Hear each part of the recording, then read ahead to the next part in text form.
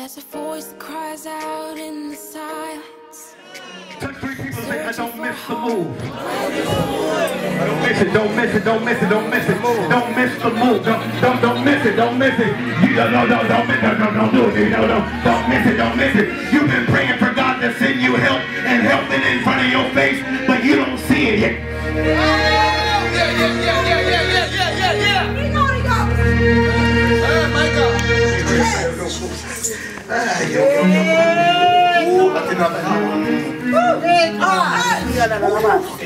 Somebody say, don't miss the move. Don't miss the move. Now the whole text is about water moving. Yes. If you read John 5, Apostle, did the water ever move in this text? No. You would say no, right? But Jesus was that living water. And anytime you pour water, it's going to find its lowest place. Yes, it is. Did I catch it? Yes, it is. So if I got a little water on my head, it's going to drip down until it goes down and finds the lowest place. By the time it finds the lowest place, it'll start to settle. Come on, come on. It was 5 porches descending in height. Come on. Jesus was the living water, and the water was flowing. Come on, come on. But you know what? Impotent folk didn't get it. They remained powerless. Come on, come on. Blind folk didn't get the move. They remained blind. Halt folk didn't get it. They still stuck. Withered folk didn't get it. They still withered. But this man that has been waiting 38 years, and I tell you what, I know the angel comes at a certain season, but I got enough faith to believe God that anything is possible. And I'm trying to find out, is anybody in here know that anything is possible? Amen. Get off my back. Tell him I'm going to tell him get off my back. I'm going to tell him get off my back.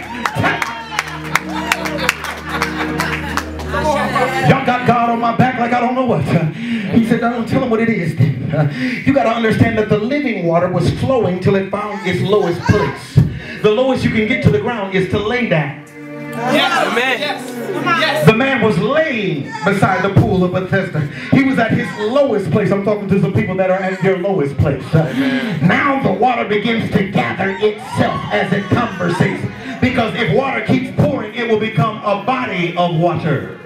Amen. Amen. So what am I saying?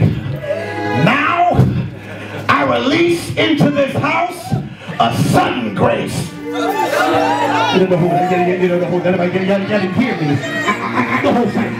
me. I said a sudden grace. I said a sudden grace. That means and suddenly.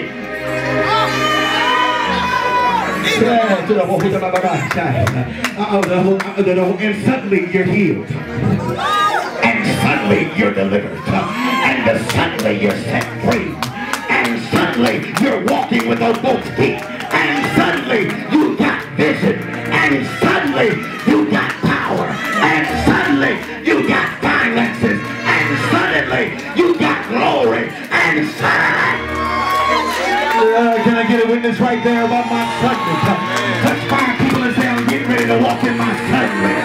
I'm getting ready to walk in my suddenly. I'm getting ready to walk in my suddenly. I'm getting ready to walk in a sudden grace. A sudden grace. What God is getting ready to do for me, I did not work for. What God is getting ready to do for me, I didn't have to conversate to nobody. What God is getting ready to do for me, I didn't have to rub nobody's feet, shoulders, or ankles. But God is getting ready to release a sudden.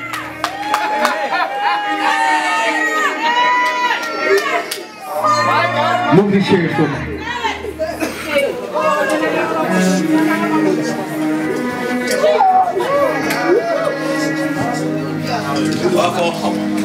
I got the little rabbi in video. I almost forgot about that. The Lord woke me up around 3:45 in the morning, and He said, "This is for you, whoever you are. If you prophesy in a service and then walk out and smoke a Newport, you are not His prophet."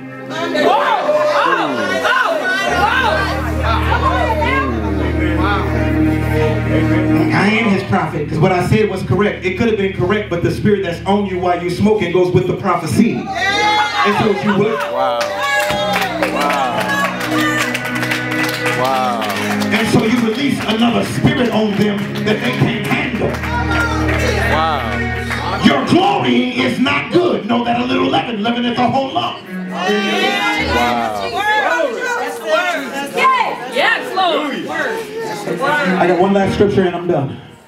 Ooh, I'm going to be here all week. That's the word. Yeah, I don't care if I ain't doing nothing. I'm going to be here. I'm after some stuff here. Oh, yeah, I'm after some stuff here. Come on, come on, come on. In the name of Jesus. One day I'm going to show you how to give. I know you're right. Y'all get more to McDonald's than you good. Come on, come on. I'm trying to hold back on this last scripture because this is the scripture that got glory dripping on me. Come on. And it's going to come by the touch. Come on now. Come on, come on. Okay. So the first grace was what? A grace for Power. the second grace was what? Vision. Third? Release. The fourth? Restoration. And the fifth grace was? Sudden. This is your 5th church anniversary. And God releases in this house all 5 graces. Amen.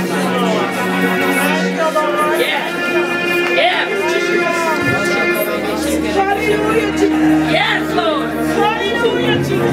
Yes, Lord. As I read this scripture, this is what the Lord told me to release into this house. Record this, because I'm going to throw it up, and I expect the manifestation.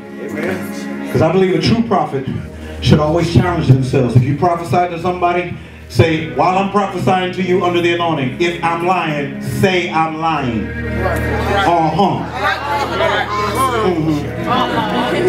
Or write it down. And when I come back through here, if it didn't come to pass, bring it and put it in my face and say, I'm sorry, I can't receive no more prophecy from you. Your first one didn't come to pass. Yes. Yes. Yes. You don't like me. You don't like me. That's why all y'all prophesying, you ain't gonna prophesy to me at the end of the service. I'm gonna tell you right now, don't put no hand on me. You ain't Apostle Hitler, you ain't Pastor Scott, don't say nothing to me. You ain't that apostle right there or that pastor back there, don't say nothing to me. Say, God bless you too. Amen. Watch out, man.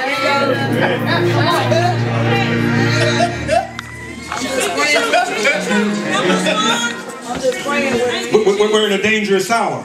Amen. In the body of Christ. And I'm telling you that we really got to start guarding our anointing. I don't know how many on Yes. Yes. we ain't guarding our anointing. We just doing anything we want with our anointing. Come on, come on, come on. Your anointing ought to mean something to you. Yes. Because your anointing can cover your children when you can't cover them.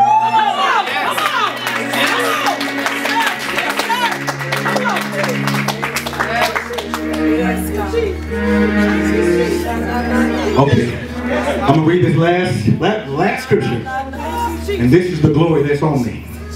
Deuteronomy chapter 1 verse 11. The Bible says, listen children as quietly as you can. The Lord God of your fathers make you 1,000 times so many more as you are, and bless you as he has promised you. I release the anointing of 1,000 times more. Come on. Now somebody understood how did I say the anointing was going to come? 5,000. But now how did I say? I said this anointing is going to come by So all you got your hands up and ain't touching my hand, I'm sorry to tell you, you ain't getting jack.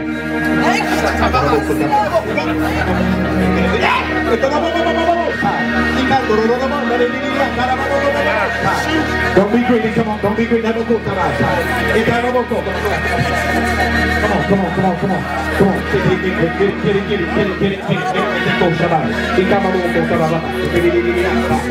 Come on. Get it. Come on, get it.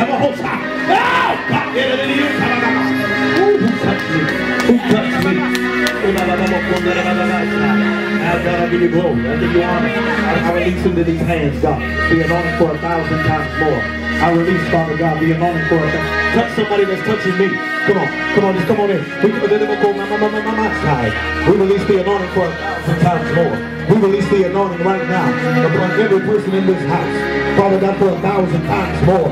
We release the blessing of the Lord. And we command in the name of Jesus, Father God, that this anointing begin to slay this house. Let the glory of the Lord rise in this house right now. Prove yourself, oh God. Show them how mighty you really are.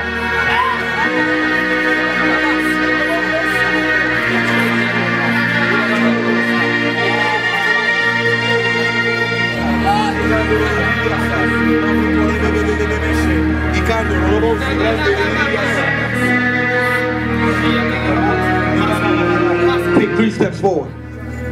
Who's our armor bearers? Who's our armor bearers? You took one. That's one. You are a daughter, aren't you? You're an niece. Stay back. I got something for you. And you, and you, yes, you praise dancer. You get behind her. Take one more step. Take one more step. There you go. Oh, there you go. And this next step you step, God says you stepped into glory.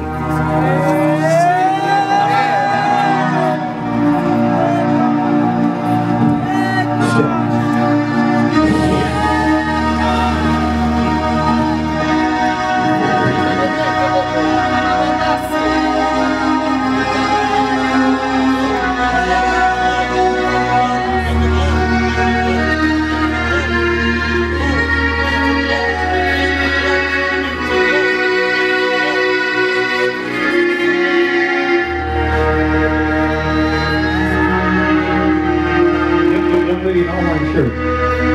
You, come here.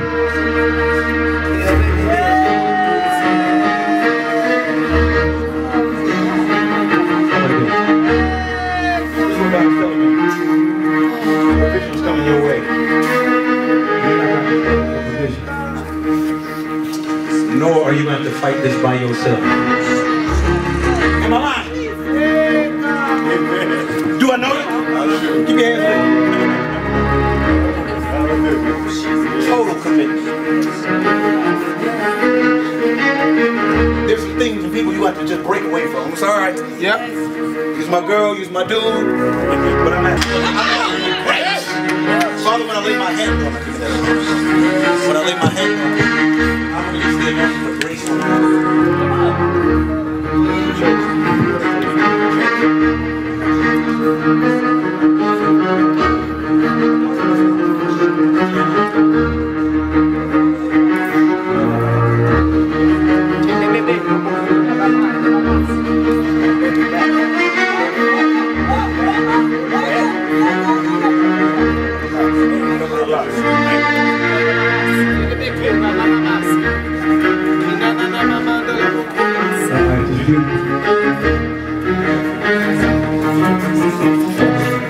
You be seeing that gunplay?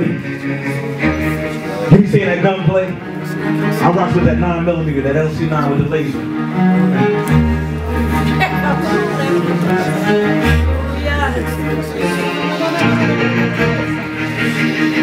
You don't have to believe me, but the bullet that you heard was actually meant for you.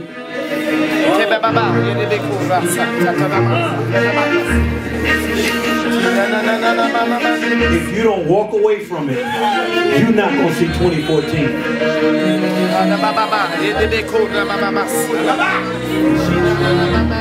Surrender yourself now, man of God, because that's who you are. You are a man of God. You're not a man of the street. You ain't no thug. You ain't no dealer. You ain't no banger. You ain't no baller. You are a chosen man, child of the Father. Lift up your hands and accept that fact.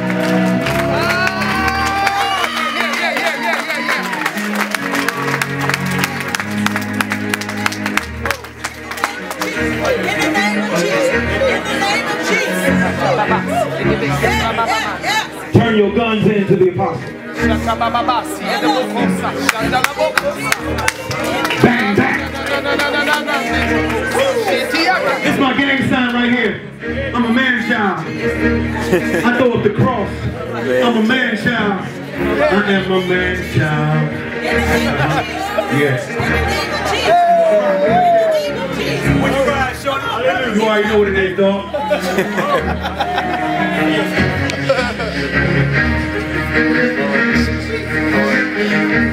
Okay, 2 more minutes and I get up off of it. I promise I get up off of it.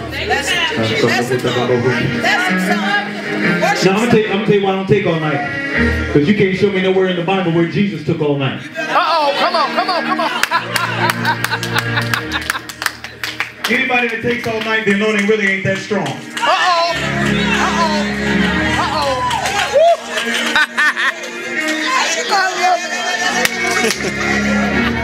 I love it. Every man in the house say, man up. Man up. Just like he's a soldier in the army. I used to be in the army. That's why I know about it. You a soldier in God's army. And tonight you get your rank.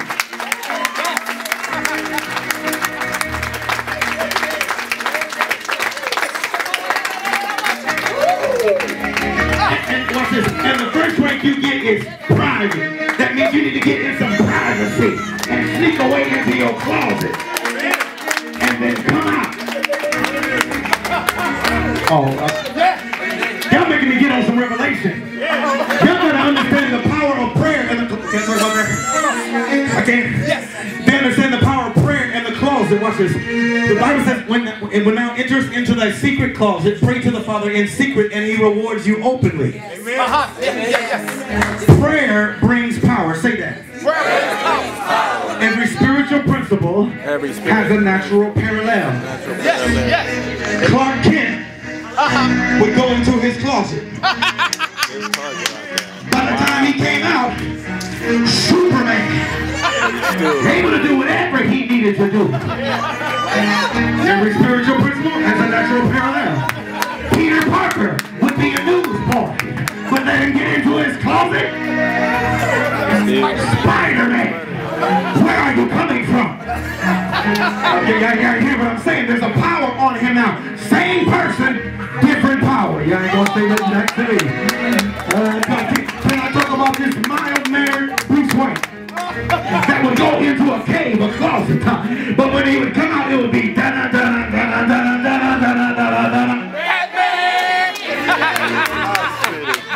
and Batman would have a utility belt.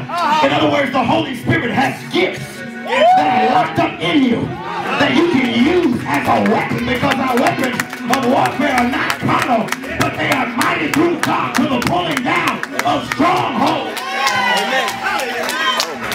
I'm gonna leave it right here. Okay.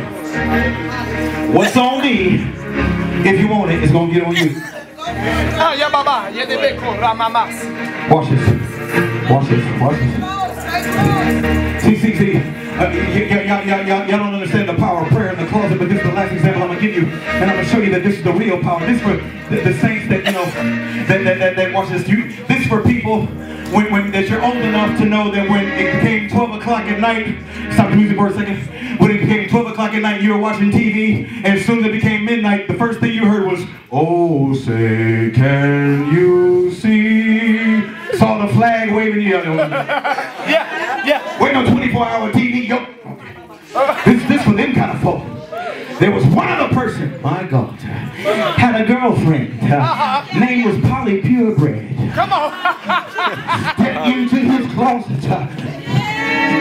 Spent a little time to change up. But when he came out, he was underdog. And I'm talking to some underdogs right now. Some people who don't got all the money, don't got all the friends, and you're an underdog. But because you're an underdog, God is getting ready to break the blessing over you.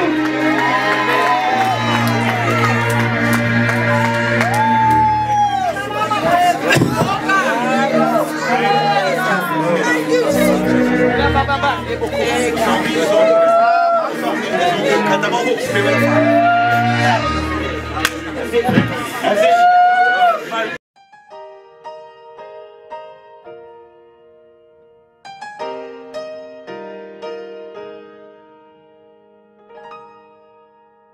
There's a voice that cries.